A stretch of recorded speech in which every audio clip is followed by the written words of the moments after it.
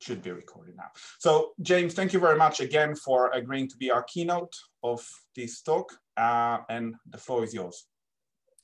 Okay, so thanks so much, Sefi. This is very nice to have the opportunity to talk here today. It's been a great conference so far, very impressive, actually. These are serious papers. I think for a keynote, I decided to do something kind of high level and maybe a little bit crazy. So I suspect that all of these authors of very careful papers might do some eye rolling along the way. But that's probably a good thing. And I'm hopeful to get some good feedback. So let me just confirm as we get going, you should be seeing the first slide. Is that correct? Are we? All right, good. Okay, so what I'm going to talk about today is I'm going to talk about policies for decarbonizing the light-duty vehicle fleet in the United States. I'm going to focus on the US because that's what I know the most about, and it's an interesting situation. There are a small number of good papers that tackle this question at a high level. You know, how do we actually do this? There's a sort of a larger literature that focuses on EVs and EV penetration, costs and challenges of electric vehicle adoption. So this fits into that literature. But I think what I'm going to do is basically draw on that literature and develop a model that's going to allow me to make some quantitative statements about decarbonization. And by doing that, we're going to sort of see, I think, what important next steps in the research program might be. Okay, so let's see. So we should be moving forward in the slide deck. Yes, Sefi? Okay, good. All right, great. So let me just give you some background. For those of you who work on different topics or work in the EU, I'm just going to give you some background on US emissions just for a second to set the stage. So the transportation sector now is the largest emitting sector in the United States. It used to be electricity, but over the last 8 years or so, we've transitioned away from coal-fired generation to natural gas, and now have a fair amount or a modest amount of wind and solar entering the system. But the main effect has been transition away from coal to natural gas. And although we have some coal left in the system, it's down about 60%. And so that's reduced the emissions in electricity and reduced overall emissions in the economy. Transportation now is the leading sector. Within transportation, the leading area is light-duty vehicles. So 58% of transportation emissions in the United States are light-duty vehicles. There was some discussion. It's worth just, I kind of like this pie chart here. It lays out the medium and heavy-duty trucks. And actually, I might say a few words about medium-duty trucks. I don't have anything at all to say about heavy-duty trucks. Air is 10% in the United States of transportation emissions. And I might say just a couple of words about air down the road. But the interesting thing, the useful thing to keep in mind is that transportation is the biggest, and within transportation, light-duty vehicles are the biggest. So clearly that's the first step in thinking about decarbonization, or an important step in thinking about decarbonization. The Energy Information Administration, which is a US agency, it produces something called its annual energy outlook. The 2021 version, which was released in early February, has some projections that are useful in terms of light-duty vehicles and in terms of the transportation sector. So this is energy for transport. And what you can see is that after the COVID stuff gets over, they project that energy for transport is going to be roughly constant over the next 30 years. And the reason for that is that you have increasing demand for transport as the economy grows, but their baseline reference projection of economic growth is, pretty standard, which is not great economic growth over the next 30 years, sort of in line with the average growth rate over the last 20 years, and in line with aging demographics and so forth. And at the same time, ongoing efficiency improvements, roughly at a pace that we've had historically, and those two things happen to offset each other, so that total energy consumption happens to be roughly constant. Their projection, the worrying slide here, the worrying chart is the one in the lower right, which is the Energy Information Administration's reference scenario or baseline scenario, business as usual scenario for emissions of CO2 from transportation. And what you can see is that it too is roughly constant. So their baseline, of course, we have committed, we are in the process of committing to Paris reductions of about 50% by 2030. And there's a lot of emphasis on the world committing to net zero by 2050. Clearly, this is not on that trajectory. We could go into reasons within the EIA projection why that is, but it represents some very thoughtful work by people who are experts that is definitely some cold water on this. So I'm going to focus on light duty vehicles, which is the main chunk of transportation sector emissions.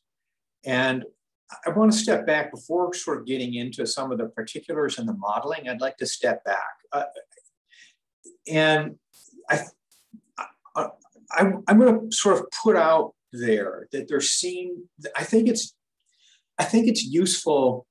I find it useful to think about two different, there are almost two different worldviews, and how economics and how economic analysis fits into those. And one worldview, which is by far the overwhelming worldview within environmental economics, within the economics profession, is that it's more expensive, that polluting is cheaper. I mean, it generates externalities. We do it because the prices are wrong. This dates back, to the beginning of the environmental of environmental health movements. It dates back to the Clean Air Act in Britain in the 50s, the smog, nitrogen oxide trading system, SOx trading system in the United States. That basically it's in the Clean Air Act amendments of 1970. Basically, we need to reduce pollutants because they're bad in one way or another, health problems, but doing so is costly. And so the job of economists is to figure out how to make that done in the least costly way. And in a small area like NOx, for example, or SOx, it's a better example. So a small area like SOx, you can set up a cap and trade system, and that's going to reduce pollutants, and it's going to incentivize the efficient level of investment in abatement technology. And it's going to cost a little bit more, but as long as you do things as efficiently as possible by setting up the market-based solutions with a cap and trade system, you'll be able to balance the public welfare on the one hand and the private costs on the other, and reach a desirable trade-off. And that's going to be welfare maximizing, even though it's going to be costly to a private sense. And that is the overwhelming leitmotif of environmental economics. And we saw that in Rick's terrific paper that he just presented. I mean, that's the trade-off.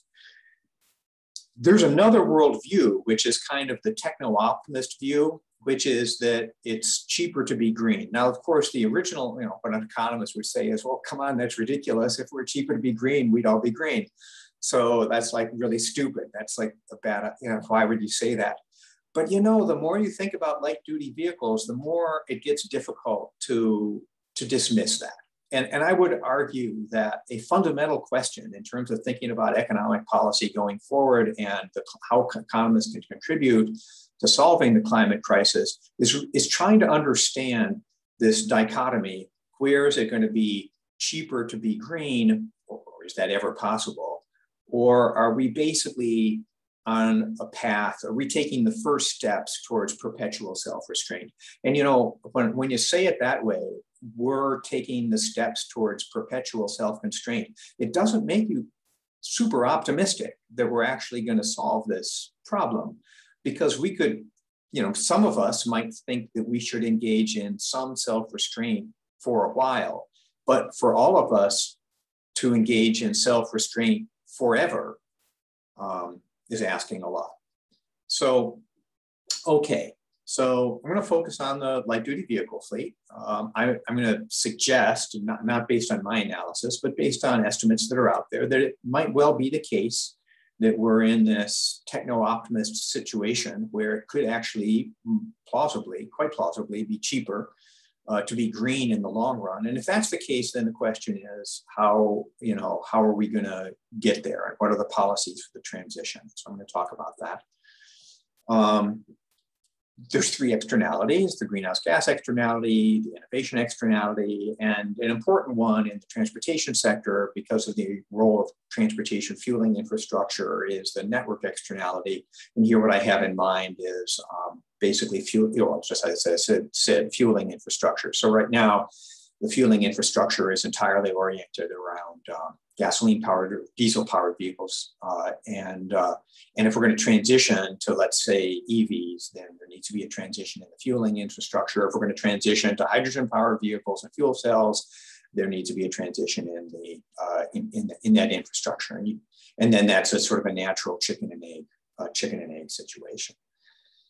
One nice thing about studying the United States is that we have an incredibly incoherent and therefore intellectually very engaging system of regulations in this space, or policies in this space. At the federal level, we have fuel economy standards, or the corporate average fuel economy standard, or the SAFE rule, which is the version of it that was put forward by the Trump administration. It's been appealed or being pulled back, and it's going to be replaced by some new version of the CAFE standards. We have the renewable fuel standards. We have tax credits for blending biodiesel fuel. We have tax credits for purchasing EVs. They're phasing out depending upon the type of EV. We have something I'll talk about, e-RINs, in a little bit. On the other hand, we have subsidies, and we continue to have subsidies for fossil fuel production and fossil fuels, various tax credits, enhanced oil recovery tax credits, and so forth. So we have a mesh of things. I would argue that none of them have been used are on the table in a really strong way at the moment to affect policy. And so there's an opening for thinking about what policies really are important. And the Biden administration has been thinking about doing that. States have various policies. So there's a low carbon fuel standard in California and some other states. Some Eastern states tried to get something called the Transportation Climate Initiative moving, but that was pretty much unsuccessful. There's some states that have zero emission vehicle mandates. There's much more aggressive policy abroad. So Norway appears to be on the path towards banning internal combustion engines by 2025. The UK at 2030, although I guess it's going to allow hybrids through 2035. I'm not exactly sure on that. That seems to be a moving target. California says they want to ban ICEs by 2035, France by 2040. I might have some of that wrong. This is fairly quickly moving. So I'm going to think about, so anyway, all of this is work in progress. And so what I'm going to do is I'm going to go through an overview of LDVs and the transition, and then I'm going to talk about some modeling and then provide some results. Okay, and you should interrupt. I like that the style that this conference is using. Okay, so prices of EVs have been declining, as everybody knows. The price drops have been spurred by battery price declines. And this picture here on the upper right, this graph basically is just it's a heuristic that gets at this point. 3 different generations of electric vehicles in blue, green, and red. And what you see most noticeably is that these lines are getting flatter. So this is the manufacturer suggested retail price as a function of range. And you can see that the slope on that is going to basically reflects battery prices. It's been getting flatter and flatter. Actually, just by coincidence, the rate at which this slope is getting faster is about 16%, which is about the price declines that have been estimated from 2007 through 2009 for battery packs for EVs. So I guess it's not a complete coincidence, but this picture here doesn't control for any other attributes or anything like that, but it kind of gives the basic idea. Industry is projecting, based on battery price, if batteries hit like 100, the usual term is, if batteries hit about $100, then we should have EV, ICE price parity somewhere down the road. Exactly where depends on what you mean by price parity. Do you mean for suggested retail prices? Do you mean by full user costs? Full user costs in most parts of the United States, at least, are much less for EVs because the electricity is less expensive than the gas, and you also need less maintenance expenses for EVs. Where I happen to live in Massachusetts, we have, I think, the most expensive, or along with California, the most expensive electricity in the nation. So our price parity point for full user costs would be a little bit later. But I think it's quite reasonable to project that there'll be user price parity in the mid-2020s. And that's consistent with a lot of industry projections. Of course, there's differences in attributes and differences in, and so that's that, and there's a lot of difference in understanding and knowledge. I'll come back to this later. Ford, you see in the lower right-hand corner, lower right here. Ford has a very interesting strategy, and I'm going to come back to that at the end. It's actually a very helpful strategy for the econometricians, which is that it is taking its most popular vehicles and it is producing an electric version of each of its most popular vehicles. So here is the Ford F-150 truck, which is the highest selling pickup truck in the United States. And on the left is the gasoline version, and on the right is the electric version. The electric version is going to be available for sale next year. So it was just demoed in May. So that's going to be useful. That's actually Ford's more general strategy, to take their best-selling vehicles and then make an EV version of it. You can see why the econometricians like that. You don't really have to control for as many attributes. So how are we doing in terms of penetration? Well, Norway, here I'm just looking at battery electric vehicles. So this ignores the plug-in hybrids. If you add in plug-in hybrids, Norway is at about 80% in April. But if you just look at the BEVs, that's about 55%. UK is about 8% last month. In the first quarter of this year, the US was at a sort of a stodgy 2.5%. So the question is, what's going to happen? Ford and GM have made announcements. Ford is, doing this big transition. GM has taken a somewhat different strategy. GM has said it's going to stop producing ICEs in 2035. The projections about what the penetration is going to be is all over the map. EIA being the most conservative, EIA thinks that electric vehicles are going to comprise 8% of new vehicles sold in 2050. Bloomberg New Energy Finance thinks they're going to be about half of new vehicles sold in 2027. So it's all over the map. Sorry, can I ask a quick question, because you said you don't mind interruption, right? So very interesting. I was just wondering, in terms of penetration, this is out of the cars being sold, but do you know something about the mileage being driven? So this is whether, for example, Uber driver are more likely to do that, because I think that what really matters at the end of the day, right?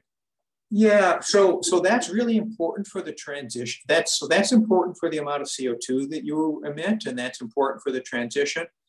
I'm going to focus on sort of long-term, sort of what do we get to full transition? And by the point of full transition, it doesn't really make any difference if you sort of assume that, they're just going to be used in the same way. I'm not going to talk about the autonomous vehicles or the ride sharing or any of those sort of nuances, because I'm not going to be able to model them. I would point you towards a very interesting paper by David Rapson and co-authors, I think Eric Mueliger, but certainly David Rapson, that looks at EV usage in California. So they combined registration data with home level electric bills and then charging station usage data to try to estimate the amount of electricity that was used on a vehicle by vehicle basis, and then aggregate that up to find out the amount of vehicle miles driven by electric vehicles. And what they found, based on their historical data, was that actually they weren't being driven very much at all, like 5,700 miles a year or something. Now, there were a lot of issues there. And the main one was that most of the vehicles in their data set were very short range vehicles. So like the Nissan Leaf, that's only good for 70 miles. So you're not going to do much driving with a Nissan Leaf, really. And the Teslas, which had longer mileage, seem to be driven a lot. So there's sort of an identification issue. Is it because people like driving the Teslas, or is it because they have longer, bigger batteries or whatever? But it's an interesting research program, and it does raise some questions about the transition for sure. I'm not going to build that in. I'm not going to, that's going to be one nuance. There are going to be many nuances that are too nuanced for me to deal with here. Thank you. Okay. What I am going to do is I'm going to have a pretty simple stripped down model. It's going to have a discrete choice model of EV demand.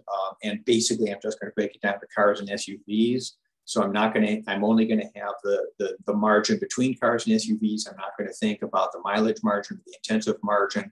I'm going to focus only on battery electric vehicles, takes the view that plug-in hybrid electric vehicles are kind of a transitional phenomenon. That might be wrong, or the transition might be 15 years, but that's just what I'm going to do.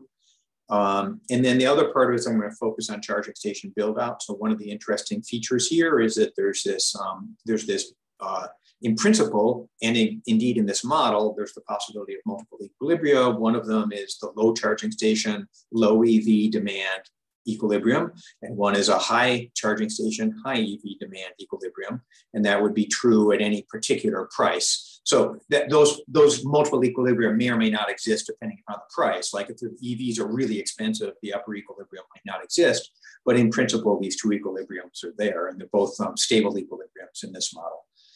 So I'm just going to, that's what I'm going to use. I don't invent. I try to invent as little as possible. I've had to make a few minor modifications because I differentiate level 2 and level 3 chargers, but otherwise I'm going to draw on models and parameters from the literature, or sort of be inspired by models and parameters from the literature. I don't want to blame anyone in the literature for what I do, but I will steal from them liberally. Okay, so there's a ton of uncertainty about all of this, battery price projections and all of those things. And I'm going to do it, try to handle that through some Monte Carlo approach, where I'm going to simulate over lots of stuff like oil price paths and so forth. And I don't know whether that's more useful or not than a scenario-based approach, which is more conventional in this literature, but that's what I'm going to. I find it useful because it categorizes or it gives some quantification of the uncertainty, which of course is massive.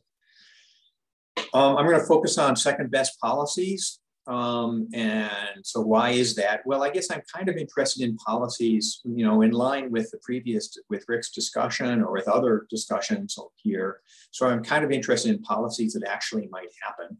And policies that have been proposed. So in the US context, I'm going to think about policies that either exist through existing regulatory authorities or are subsidies. And so subsidies, that's the one thing that Congress seems to be okay at doing, is giving people money. So I'll focus on subsidy programs and ones that exist under existing authority, and they're ones that have been proposed. And then the cost estimates, let me just say one word on this. I'm going to report some cost per ton. These are not welfare values. And so these are total system costs. So how much does it cost to, if you do some EVs instead of some ICEs, how much does that cost in a full user rational sense, including electricity and all of that stuff. I would say that one important part of EVs is that if you really do get a big expansion of EVs, there's a lot more electricity needed, and that means you're going to have to build out the grid. And so that cost of building out the grid is built into these calculations. I'll explain that in a minute. Okay, so consumer demand. So this model, the one that I'm most closely following Springle, although it's very close to the Zhao and Li specifications as well. And so I have a logistic demand system for cars and for SUVs. I don't model, switching between cars and SUVs. So the only thing I model is if you buy a car, switching between powertrains, or if you buy an SUV, switching between powertrains. I don't think that's a big compromise. It might be a compromise. That would be something to model, but I'm just keeping it as simple as possible. It's going to depend on the relative price. This is a relative price of an EV to an ICE. It's going to depend on the number of level 2 charging stations. So so I'm modeling the consumer as saying, you look around and you see how many level 2 charging stations there actually are out there, maybe last year. And you see whether they're actually free. Level 2 charging stations are the ones that you need for overnight charging. Sometimes most people in the United States, and actually most people in Norway, and I would speculate that most people so far in the UK have their own garage if they're purchasing an EV, and then you can install a level 2 charging station in your own garage. It's not that expensive. I just had a second level 2 port put in for some particular reason in my house, and including the electrician and purchasing the unit from Amazon, and then purchasing the adapter cord, which I forgot to purchase from Amazon the first time. The whole thing was $850. So it's not that expensive to put in a level 2 charger. The other one is a level 3 charging station, and probably the right way to think about that is like what's the density of level 3 charging stations? So how many do you need per mile? So this is going to be just entering in this is the DC fast charging, where you could charge at the moment, like my Chevy Bolt can take an 80% charge in about 20 minutes. So that's the level 3 charging station that we'd use on the highway. So then and then there's an attribute term, an attribute drift. And so that attribute drift is going to reflect unobserved characteristics, people's worries about EVs, not knowing if the mechanics are going to work, or on the positive side, the fact that EVs accelerate much more nicely than ICEs and so forth. There's a model of charging station provision, again, taken from the literature. So this is just what I'll refer you to the papers for the derivation of this. But the number of level 2 chargers depends on how many EVs there are out there, and it depends on the cost. Number of level 3 chargers depends on its cost. I'm going to just give you one very cool picture, which is, this is just a plot to justify the log specification. This is, casual.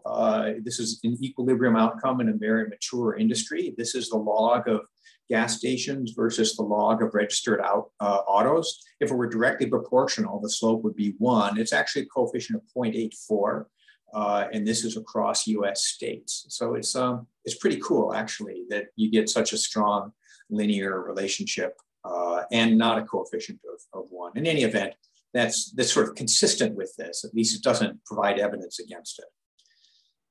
I calibrate these things in such a way, I just need to have some calibrations. One of the challenges with level 2 charging stations and deep penetration is that although many of us have the luxury of having our own garages so that we can install our own level 2 charging station, there are quite a few people who don't. So if you live in an apartment building, you live in an urban setting, even if you own your own home in an urban setting, you might not have a location to park your car You might have to be parking on the street, and you might not have the ability to install a dedicated level 2 charger. So there's going to be needs for level 2 chargers that are going to be available at the public level. Exactly how many those are and where those are is really an almost unresearched, so within the economics literature, unresearched topic. And I mean, there's some engineering estimates, but it's very sparse actually at this point.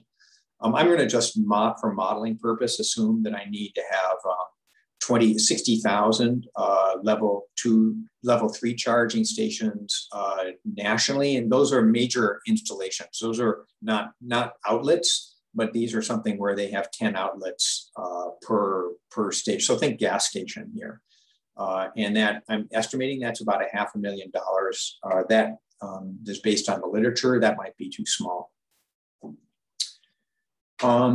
Gosh, a bunch of parameterizations, and I might just skip over this. The parameters are all drawn from the literature.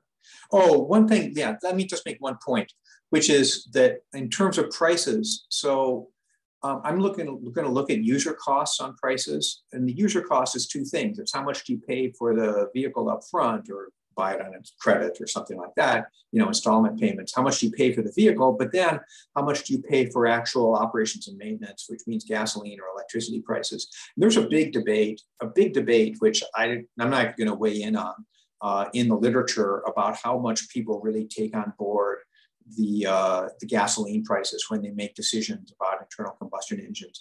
And if 0 is not at all, and 1 is you completely take it on, you can find any estimate you want in the range of 0 to 1 in this literature. I think that this is a good paper, the Gillingham et al. Paper, and they have quite low estimates. But on the other hand, Penny Goldberg's paper is quite good, and she has high ones. And I mean, I'm just going to do a simulation over that on the range of 0.5 to 1. But I'm happy to have any advice on that. That's hard. Okay. Let's see, odds and ends. I'm only gonna, let me just mention 1 or 2 odds and ends. So I do some oil price simulations also in this. Let me talk about the power sector. This is actually quite important, and I'll show you a plot on that in a minute. Power sector, if you expand the vehicle fleet so that you increase total demand for electricity by, let's just say 15%, then you're going to have to actually increase the capacity of the power sector by 15% to do it, at least 15% to do that. And so then what's the marginal emission when you do that? So we're going to have as a baseline scenario that this is coupled with a transition to a clean power sector in the United States. So the philosophy of the electrify everything concept is that you electrify everything while you are making or after you're made the power sector clean, so that when you electrify homes and when you electrify electric vehicles, you're actually doing it with low emissions, ideally 0 emissions, but low emissions power. And so we're going to build that in. So we're going to get marginal power system costs and marginal power system emissions. So we get marginal costs and marginal emissions from the power sector for this expansion of electric vehicles. And to do that, we're going to draw on, I'm going to use results from previous work with Dan Stewart, who just got his PhD at Harvard, where we used the Reed's model to model a tradable performance standard, which would take effect shortly and would achieve 80% emission reductions by 2030, 90% by 2035, and 100% by 2050. As a comparison, an alternative is suppose we simply don't do anything, and suppose that we're just stuck at the current emissions rates. There's a very nice, very recent paper by Holland, Kotzer, Manser, and Yates that estimates a marginal emissions rate for the power sector. A marginal emissions rate for the power sector, and I'll use that marginal emissions rate as a counterfactual. Just to presage those results, you'll see that it makes a world of difference. Not surprisingly, if you have a lot of EVs, it makes a world of difference whether or not those are clean electrons or dirty electrons. Okay. Let's look at some policies. So I'm going to look at a variety of different policies. One of the baseline has some fairly standard expectations of what CAFE standards are going to be. I'm going to look at then a number of different active policies. One is going to be subsidizing charging stations. So that's going to be a 50% cost share for level 2 and a 75% cost share for level 3 for the next 6 years. And then it just has a hard stop. So these are just sort of toy policies. I'm going to have an instant or a point of sale showroom rebate. So the President's American Jobs Plan has proposed a point of sale showroom rebate. I'm going to model it as being $5,000 for the next through 2026, and then winding down for a couple of years. The specific one that's probably, if anything passes, it's likely that one that would pass would have a MSRP ceiling, so that you're only, or a phase out, so that you're only eligible for cars under a certain level. Most recent number I heard was something like $75,000. So it doesn't seem to me to be a particularly stringent phase out, but I don't model that at all. There's something completely obscure. So for those of you who follow the micro minutia of the renewable fuel standard in the United States, you might be familiar with the eRIN concept, which is a way to generate a subsidy for electric vehicle owners using the renewable fuel standard, where you generate biogas, it becomes electricity, and then magically an EV owner gets a quarterly check.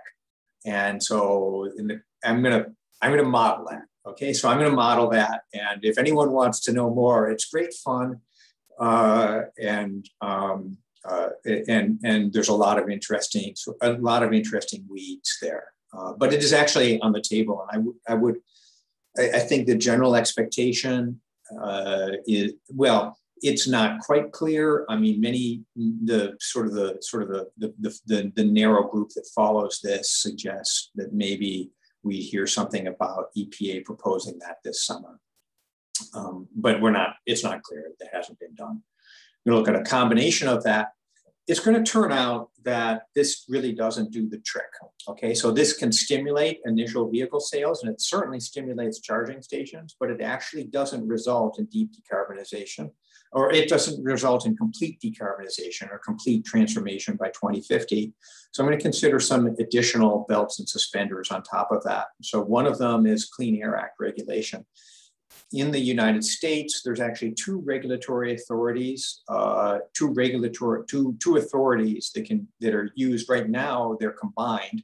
So one is the EPA authority under the Clean Air Act, and the other is the Department of Transportation Authority under Environmental Policy and Something Act, EPCA, and those, the former controls emissions of dangerous pollutants, and CO2 is one of them, and the latter controls fuel economy from internal combustion engines. Those have been synchronized so that current U.S. CAFE standards actually coordinate on both of these two policies. They don't have to be, they could be separated. And so I'm going to imagine separating them so that there's a regulatory standard on emissions from internal combustion engines through the DOT EPCA authority. And then there's going to be also a Clean Air Act regulation, which would be implemented in the way that other standards are sometimes implemented, which is simply, are you clean or are you not? And so that would be like a zero emission vehicle or a ZEV standard implemented under Clean Air Act authority. That might not be how it would be done, but it's an easy thing to model. I'm going to assume there's going to be a tradable allowance under that. So there's a tradable allowance under the ZEV standard. And that's the way it would actually, in the modeling, that's how it's implemented. And I'm imposing an allowance price cap of $15,000, which is an enormous amount of money. No vehicle actually pays that full $15,000. You pay it weighted towards times the EV or the times the sales share of either EVs or ICEs. But it's a high cap. I'll look at a carbon tax, and then I'm going to look at a combination of a charging station subsidy and a Clean Air Act regulation. All right, so let me just show you a few of these simulation results. So the gray here is the baseline, and I've calibrated the baseline so that you get reasonable but incomplete, moderate but incomplete. I don't know, moderate, I don't know, it depends on people's perspective. I'm sorry, let's look at the EV share. I've calibrated it. You're looking at the EV share. I've calibrated it so that you get substantial penetration of new vehicles, like by about 88% or 93% by 2050 and about 78% by 2040, but incomplete. So that's just the calibration. And the question is what happens on top of that. You can see the gray is the baseline, baseline Monte Carlos, and there's a lot of uncertainty around those penetration rates. The red is under the charging station cost share. So you can see as you bump up, as you make the charging stations really cheap, I mean, a 75% cost share is a big cost share. You can see a lot of them are built. And then after the program ends, no more are built, and then there's some catch up. And what you do see though, is you see that because there's more chargers out there, people are happy about that. So they're more comfortable buying their EVs. And so you see a bump up in EVs, but you don't actually, you end up in this modeling setup, you end up back at this, you end up back on the same equilibrium path in the longer run. And so what this does is it expedites early adoption, but it actually doesn't stimulate long-term adoption, because you only partly build the EV, partly build the charging stations, and then once you sort of get to the point when that's the right number, you're then kind of on this other unsubsidized equilibrium. The charging station program I've looked at costs about $15 to $20 billion on a cost per ton basis. It's somewhere in the $100 per ton range. So, higher than a $50 social cost per carbon, but not higher than a lot of estimates of the social cost of carbon. I've eliminated the Monte Carlo simulation uncertainty for some of these because the effects are so small that you wouldn't see them at all. This is the point of sale rebate, and the point of sale rebate has some effect. I'm using a baseline elasticity, cross price elasticity of 2.5, which is I think a plausible central value based on the range of estimates that are in the literature. There is a ton of uncertainty about what that is, and I think we need to have much better understanding of what that cross price elasticity is. But based on that cross price elasticity, you see that this is a pretty substantial subsidy, but it is only making a bit of a blip. It has an induced blip on charging stations. It also costs in the $100 to $150 per ton range, but it doesn't have a particularly big effect. It's very expensive. It's like $100 billion. So it's spending a lot of money, but not getting a lot of tons and not getting a lot of vehicles. The ERIN is worthless in terms of actually getting anything done. I can explain that if anyone's curious. Okay, so what if you do all three of those things at once? You see some pretty substantial effects. It actually costs more than the sum is more than the individual parts. There's interaction because as you build out more charging stations, there's more demand for EVs. Those people would buy them anyway, but now you're going to give them $5,000. So there's a lot of inframarginal benefit, a lot of inframarginal gains here. This is a $200 billion program. It produces more. It's a $100 a ton program, but it's a very expensive fiscal program. It produces a much more substantial EV penetration initially. Carbon tax by itself, please. Quick question. You mentioned earlier that there was a trade-off between how fast we can decarbonize the grid and how fast we have electric vehicles on the road, right? And your graph, in the previous slide, right, the policy intervention kind of increased massively in the short term, the number of electric vehicles, which is also this time where the grid is not going to be great to decarbonize, or at least not to an extent that we would like. And on the other hand, the long-term curves are overlap completely, which means like we don't even get a positive benefit of that policy when the grid will have decarbonized, right? So that is an excellent point, and that's actually the reason why these policies are in the $100 or more range, because you're spending a fair amount, but you're not getting as much cleanliness, if you will, now or at this point as you would later. And so in just a second, I'm going to show you some policies that take effect later, like the Clean Air Act policy, and you'll see that its cost per ton are much lower, because at that point, you're actually getting a lot more tons for your, for exactly that reason. And similarly, it might make sense in a first best optimal situation, which is not the situation that we're in with US Congress, but in the first best optimal situation, it might make sense to think about postponing this later until the power sector is somewhat cleaner.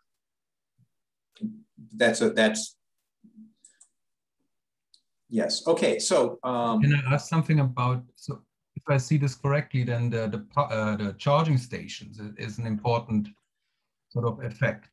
But I wonder a little bit, I mean, can we really interpret your estimates you showed earlier as causal? Because it depends very much on that, right? That they're really causal estimates. It might well be that the charging stations came kind of after, the people, but there were some people in an area who really wanted, bought their Teslas, and it's the rich areas. I mean, I'm thinking of London, right? So the first charging stations are probably in South Kensington, where the people bought their Teslas, and it's sort of, at first you needed the great cars. And, I wonder a little bit, maybe that money you spend on the charging stations, the sort of big alternative would be, maybe that is better spent on solid state batteries research or something like that, get the cars, and then the charging stations follow. Sure. So this is not, so I think coming up with some first best thing where we endogenize, where we have some model of learning or where we have some model of R&D would be really great. That would be great. Okay, so that would be great. The endogeneity of the charging stations, that's actually quite an important question. I didn't discuss that at all. I'm taking estimates from the literature. There are two papers that I'm aware of that estimate demand, the estimated joint charging system demand for vehicle model. One of them is the Zhao and Li paper, or a pair of papers. And then another one is the Springle paper, which is AJ policy forthcoming. And they use IV estimates, and they seem to me to be pretty plausible. There are lots of challenges thinking about what credible IVs would be. But I think they do a good job. Both of the papers do. I think one of the biggest challenges is that the Zhao and Li papers are based on data from like 2013. So they have tiny penetration rates, and everything is like very special in the US. And then the Springle paper is based on Norway, where there's somewhat more penetration, but it's still early Norwegian data, but it's Norwegian. So I don't know how well that generalizes to the United States. So like, more research is needed, but they're both good papers given the challenges and they definitely try to take that into account. So I'm going to treat these as causal. They're certainly causal in my model. The question is whether there are good estimates out there of the causal effects. Okay, here's what happens if you enhance Clean Air Act standards. And so you'll see, as Jenny was pointing out, this actually has a very different profile. So the way I've modeled it is that those standards actually start to take effect. They start to take effect in the late 2020s. So I've just put in as a heuristic an S-curve penetration, an S-curve requirement for a ZEV mandate under the Clean Air Act. And so these are now following that ZEV mandate. The reason there's any variation around this is that I put in a price cap. So if there were no variation, we would follow the ZEV mandate exactly. And prices could go crazy. But I put in a tradable performance standard, a tradable allowance price cap. So that means there's a fair amount of variation around this. But you can see that that actually happens later. And because it happens later, the emissions reductions occur later when the power sector is cleaner. And what that means is the cost per ton is now actually quite low. So these costs per ton are $0 to $50, and it's happening, they're cheaper for two reasons. One is that the vehicles, the EVs are cheaper by that point. And on top of that, the power sector is cleaner. So this later policy is more cost effective. We do find that you hit the price cap in almost all simulations for a fair number of years. I'm going to come back that, and then, whether that's politically viable to have a $15,000 tradable allowance price cap, which might translate into $10,000 per vehicle for an ICE. I don't know. Maybe. I don't know. I mean, I don't know. I mean, UK, forget about price caps, just says no. So I don't know, maybe it's easier to say no than to say you have to pay $10,000. I don't know. In any event, if you combine the charging station cost share and the Clean Air Act standards, you can pretty reliably get to deep penetration, 90% plus by 2040, and maybe by 2035, 85% plus. So deep BEV penetration. With these two, the cost per ton is actually quite low, and that's for the various reasons that we've discussed. The total fiscal cost is quite low just from the charging stations. Okay, so these are just some examples. I'm going to skip this. I will say one thing, which is one thing quickly. If you decide, if for some reason we decide in the United States not to clean up the power sector, but to transform the vehicle fleet, or that maybe that just happens by default, like, EVs become cheap and people like the performance, but we don't bother cleaning up the power sector, that's like a mess. And the policies to build charging stations, here's the example of the charging station policy. If you don't clean up the power sector, and now we're looking at $1,000 a ton, and that's because you're spending a bunch of money and you're not getting any tons for it. So it's, this doesn't say anything that we shouldn't already know, but it's very important to keep this in mind in terms of reading the literature on these marginal emission rates, is that, of course, we're not in the power system that we need to be in 10 or 15 or 20 years. Okay, so there is a ton more work that should be done here. We need to have a better understanding of the cross price elasticity. All of this becomes much easier if the cross price, if there's a high cross price elasticity. Ford is doing the work for us on that. It is introducing the electric version of the F-150. It is introducing the electric version of the Mustang. It is introducing the electric version of the Transit van. This is the F-150 is the best-selling pickup in the United States. The Mustang is the best-selling sports car in the United States. And the Transit is the best-selling delivery van in the United States. So, we might be able to get a good sense on those cross-price elasticities pretty soon. There's a ton more work that needs to be done, and I just have a list here. I think that one lesson that, and this is built in, I guess, and you can see this in the Springle work, is that the charging station infrastructure plays a critical role. I think that the comments about timing are great ones. This has not made any attempt at all at coming out with first best policies. That would be a useful exercise and would help guide the discussion. So I think that would be an obvious next step, is to take a model like this and to think about first best policies. There's a nice paper coming out in AG Economic Policy by Manser and others, Holland Manser and two others on one other, Yates, I guess, on first best policy in this transition in a related, even more stylized model than this one that doesn't have any charging stations in the baseline model. And I think this is an area that just needs a whole lot more work. Okay. Thank you very much, James. We have tiny bit of more time for question. If anyone has any, feel free to just unmute yourself and ask. Can I ask a question? Can you hear me? Yeah, go ahead, Matt. Yeah. Thanks, Jim. Interesting presentation. I just want to go back to that sort of big think question you also posed earlier about the techno-optimists versus the cynical economists and how we think about it.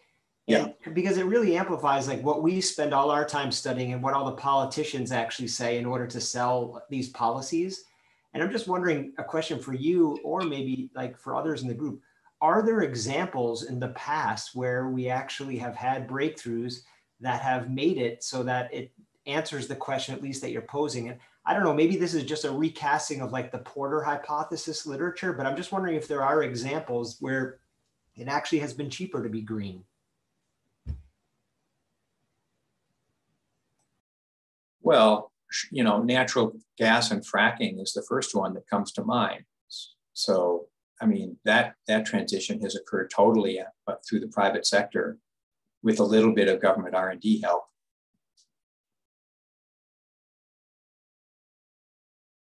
Maybe here, I guess LEDs as well. Maybe I mean, obviously there are behavioral issues in adoption. LEDs is an interesting question. I have there's an excellent PhD student who will be on the market next year from Harvard, Sarah Armitage, who has been studying this. There were important policy standards pushing the market. At the same time, there was a lot of exogenous technical change. So I think that the policy did have a role, but yes, in the end, where we got to was a point where it was cheaper to be green in that case.